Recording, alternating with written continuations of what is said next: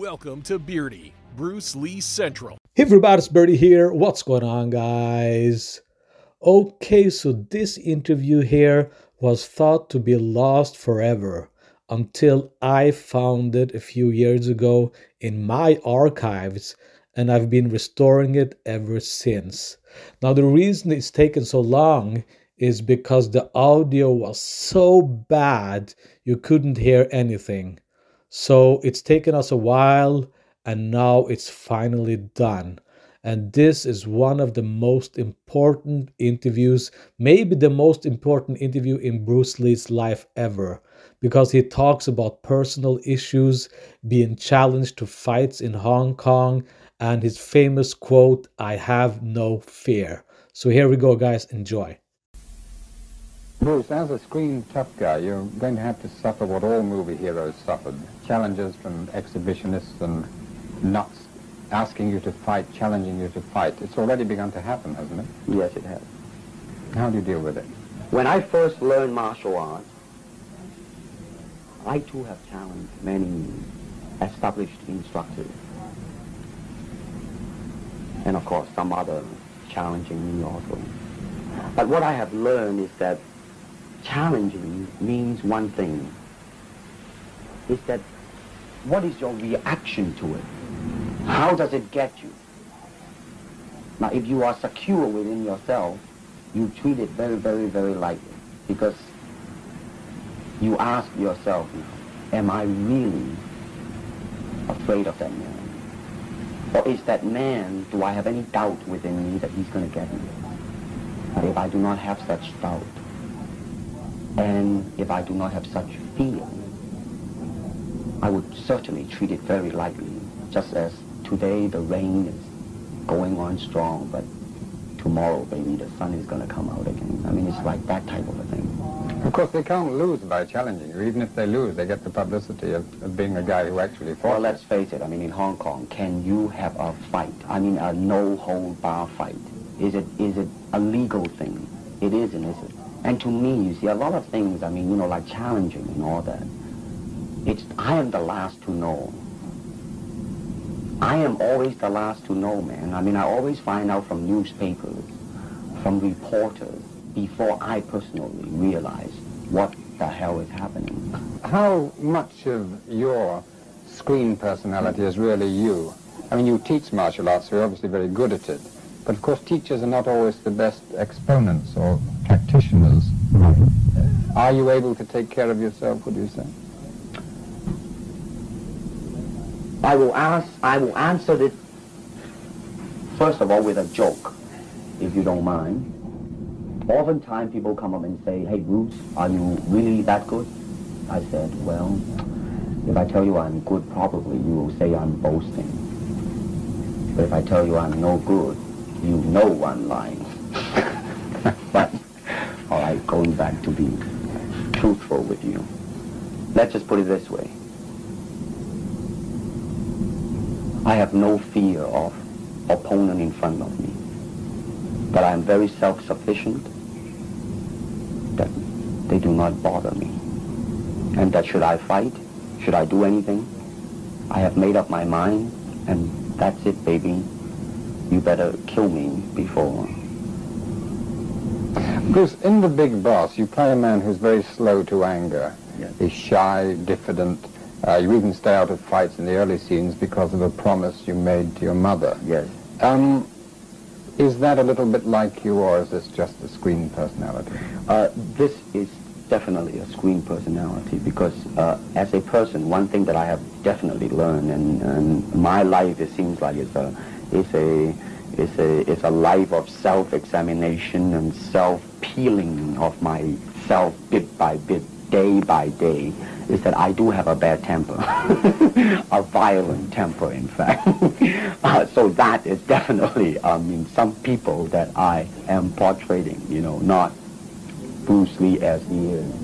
Savage, relentless attack, whereas those son of a bitch are cowardice,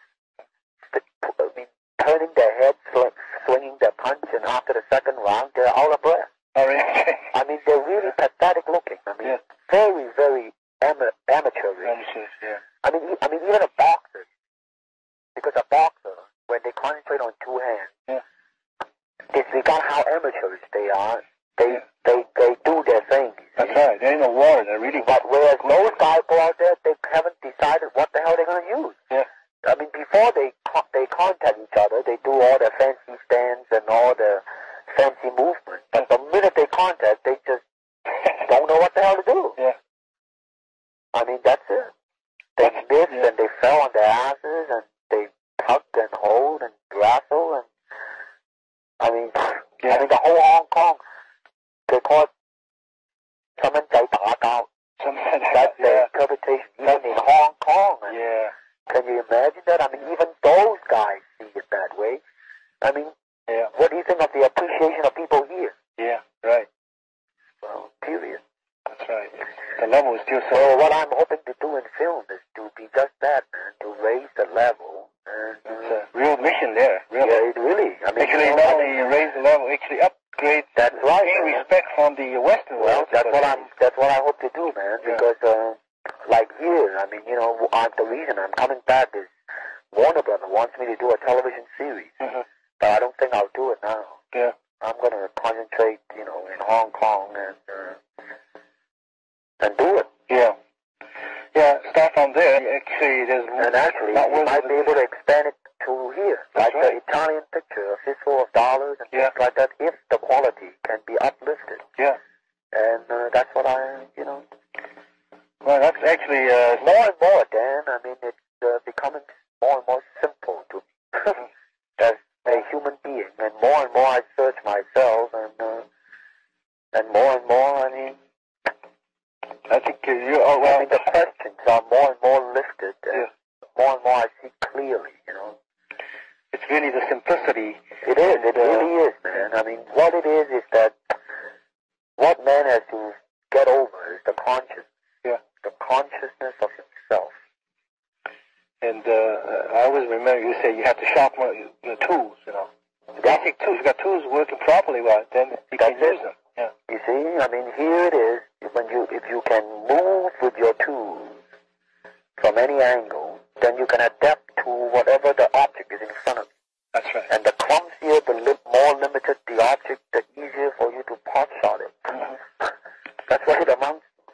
That's right. I think sometimes... and more, I mean, really, what it is that it utilizes the body to come to some sort of a realization. Disregard whatever your pursuit happens to be. In my case, is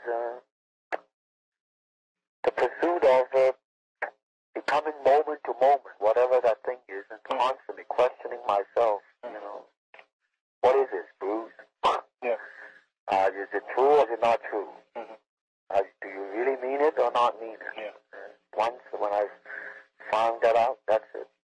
I mean, like my coming back to refuse the television series is one of the major decisions. That's right. That's right. Well, you actually reach the point, you become very, actually quite philosophical. You see the ultimate goal. Well, let me say this. I mean, I haven't as yet been able to control my anger, which I have violent anger. This comes by season, by age.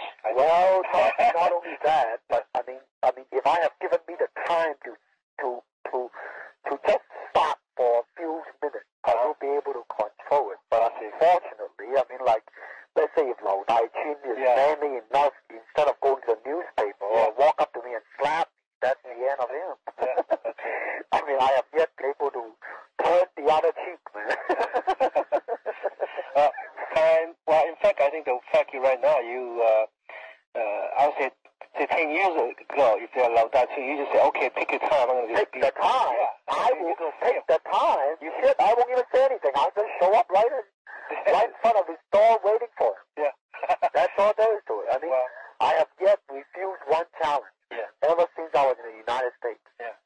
Wong Fat-Man and all these bullshit artists. All of them. Yeah.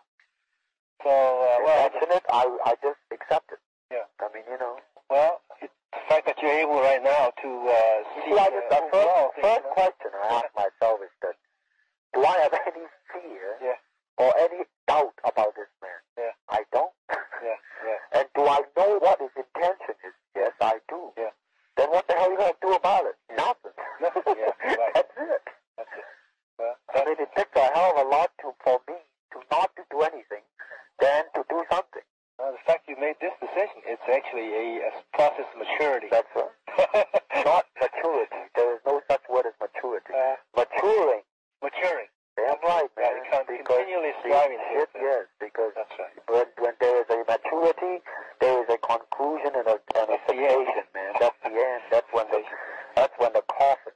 old. That's right. Yeah. It's always continually... You might be deteriorating physically in the long process of aging, but shit, man, in your discovery daily is still the very, same, every day. Well, I think you're actually getting to a point where you remember the two Chinese scrolls, 以谋法, 为有法, 谋汉, you're reaching these points, approaching these points. That's the most important thing. And because when there is a way, man, there lies the limitation. That's right. When there is a circumference, it traps. And when it traps, it rots. And when it rots, it is lifeless. That's right. Well, whatever you said has been making a great impact in my training, in my thinking of the martial art as a whole. I mean, it seems like once you talk to you and so on, work in this, you never would ever go